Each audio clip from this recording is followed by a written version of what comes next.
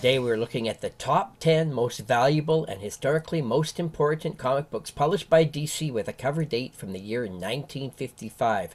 Using this chart, you can see the total number sales of comics of all titles combined for DC and Marvel, and you can see that DC, due to the sheer power of their biggest titles, was outselling Marvel and Atlas throughout the 1950s into the late 60s before Marvel overall sales would take over. Today we're counting down the top 10, so let's dive in.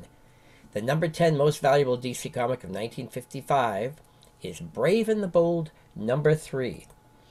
And what I want you to notice on this chart here is all the new titles that DC started in 1955. Brave and the Bold would be by far the most important and longest running title that they debuted in 1955, so the early issues are all key books. You'll also see that the romance title Falling in Love debuted this year and would run for 18 years, and My Greatest Adventure would also run lengthy for 9 years. So number 10 of the year, Brave and the Bold number 3. Let's find out why it's so important and why it's so valuable. It's the third issue of the iconic title. It features the Viking Prince, the Silent Knight, and the Golden Gladiator.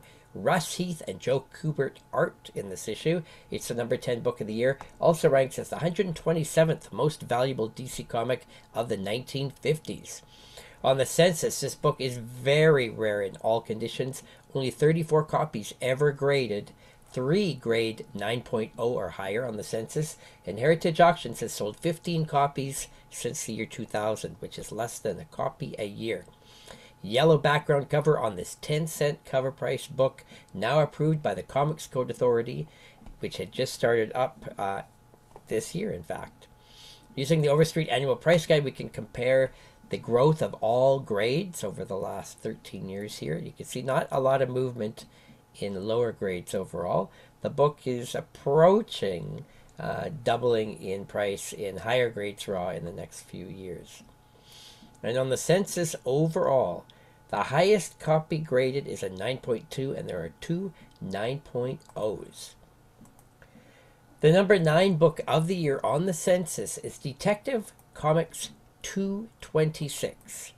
This is the second appearance of the Martian Manhunter, which was the biggest, most important new superhero to debut from DC in 1955. And this finishes teaching his origin story, which had started in the last issue. He's the first new major superhero, and some people even like to say that Detective Comics 225 and 226 is the beginning of the Silver Age due to that fact. Yet Martian Manhunter would not appear on the cover of any comic book until he joined the Justice League of America 5 years later. Print run of this book estimated at 325,000 copies. Number 9 book of the year, and it ranks 86th of the 1950s for DC. This one a little more common. Of course, Batman was a big selling title. We got Batman and Robin on the cover. 77 copies graded by CGC. Only 2 in the world graded 9.0 or higher. Heritage has sold 39 copies of this book with a green background. And then the Overstreet Price Guide. A bit of movement in all grades continually every year. And again, it's just continually moving, and that's what you're going to find with all of these books. These books are rare. People want them. They cannot find them in any grade, and so they continually climb in price. On the census, the highest grade is there are 2 9.0s of this book. The number 8 comic of the year is Superman's pal Jimmy Olsen, number 3, one of the most important titles launched last year. This is the last pre-Comics Code issue. You'll see that there's no Comics Code Authority stamp on the cover. That's because this has an early January 1955 cover date. This title would run 20 years. Very popular title for DC for a long time. It ranks 84th most valuable of the decade. 40 copies graded by CGC. There are no copies 9.0 or higher. Heritage has sold 25. Using the Overstreet Annual Price Guide, we can see again growth is steady. No major jumps, but always steady. But in higher grades, the book has actually done quite well. It has gone up 2.5 times in this time frame in raw high-grade copies. And on the census, the highest graded copy is an 8.5. Number 7 book of the year is Brave and the Bold, number 2. It's the second issue, of course, featuring the adventures of the Viking Prince, the Silent Knight, and the Golden Gladiator. We have Irv Novick cover art here. Interior art by Russ Heath and Joe Kubert.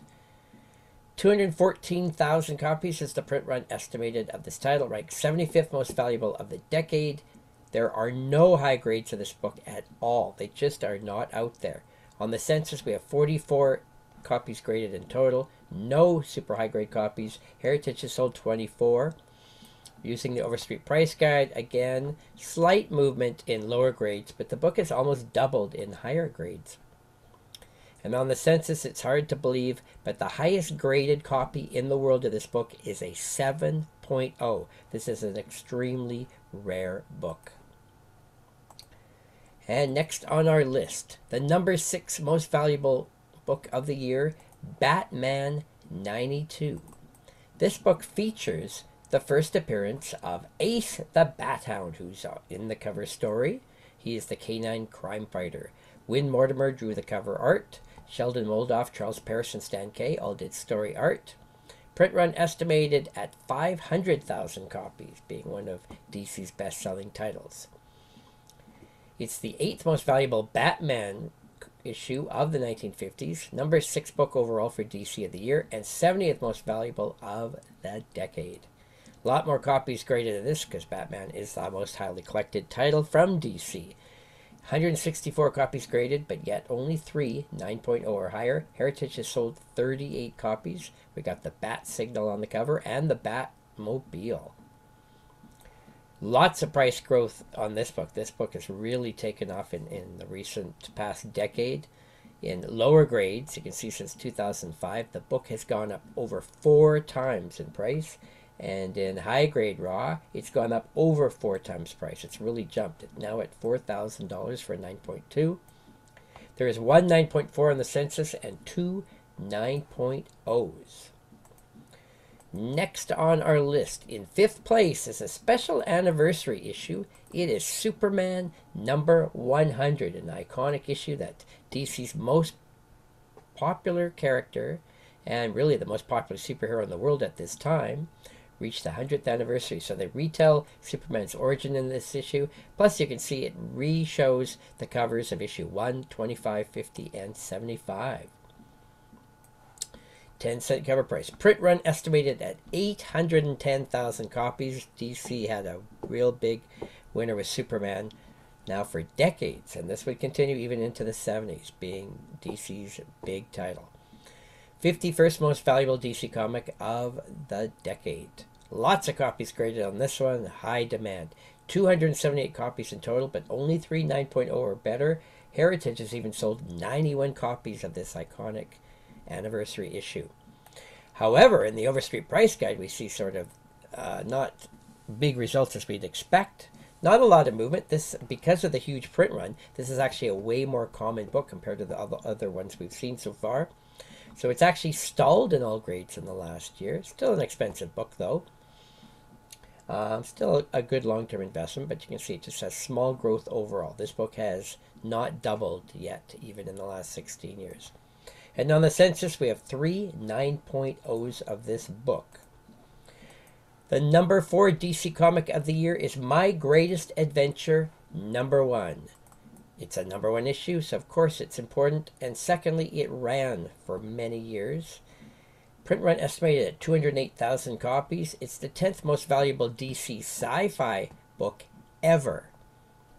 The title, running for 9 years, eventually would turn into Doom Patrol in 1963. On the census, we have 50 copies graded, no 9.0s or higher. Heritage has sold 36 of this bold, dark blue background cover book. In the Overstreet price guide, very little movement in low grades over the years. It's a slow mover. But in high grades, it's almost doubled. And on the census, there are 4 8.0s of this book. Nothing higher than that. Now we're getting into the really big books of the year. Brave and the Bold, number 1, comes in 3rd place. Of course, it's the number 1 issue. of the most important new title of the year. There's our 3 big stars featured on the cover, and they would be in the next few issues as well. Print run estimated at 214,000 copies. 20th most valuable DC comic of the decade. A lot more copies on the census because everybody's seeking out this key #1 issue. 110. Still 0 9.0s or higher. Heritage has sold 50 copies of this dime comic. And in the Overstreet price guide, we can see the growth continually over the last 16 years on this chart I've made. And you'll see it still has only gone up about 50% in this time frame. But in high grades, it has more than doubled. And on the census, the highest copies graded is 8.0. Again, another super rare book in high grade. The #2 comic of the year is my favorite. It is Adventure Comics 210. You might not think that another dog cover would be so valuable, but it's true. Krypto the Super Dog debuts in this issue with Superboy. This book, again, extremely rare. Print run was high, though, 438,000 copies. Anything to do with the Superman family was very popular at this time. Scarce in all grades. It's the 12th most valuable DC comic of the entire Silver Age.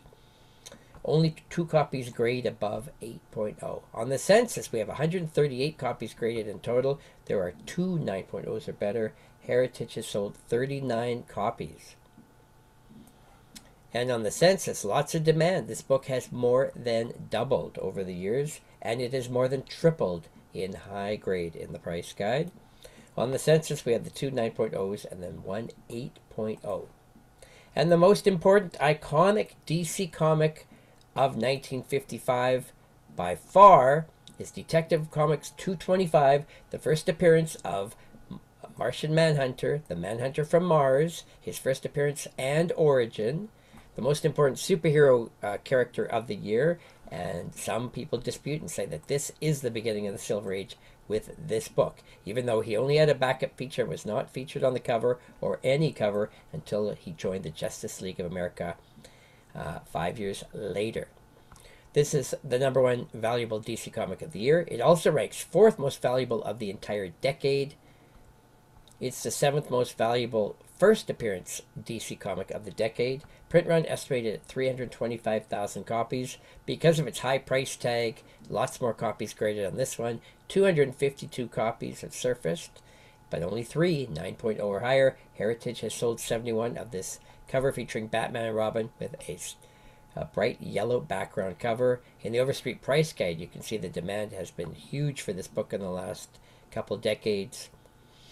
And hard to believe that at one time in the Overstreet price guide, this book was 75 cents for a near mint copy, but it's currently at $40,000. You can see it goes up a minimum of $1,000 a year now, but it's had some huge jumps in the past decade.